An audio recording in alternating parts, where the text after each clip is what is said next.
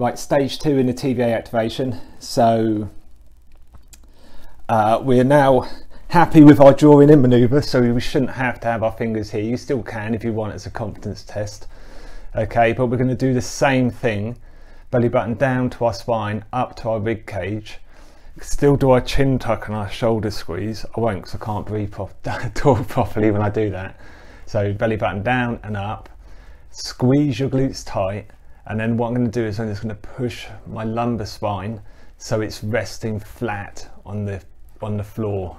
Okay, so I'm not doing this. I'm not doing some kind of pelvic tilt or lift yet.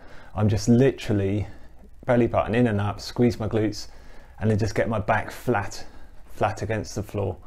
Once that's all in place, then I can do my chin tuck and my squeeze behind my shoulders. And then it's the same process, 10-second hold, 10-second rest, 10 times. You do these until you don't feel the benefit anymore.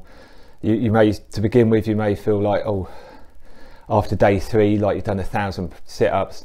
That means you need to continue because it hasn't been active for a while. If you've done it for a week and you're not really feeling any benefit, then you move to the next progression.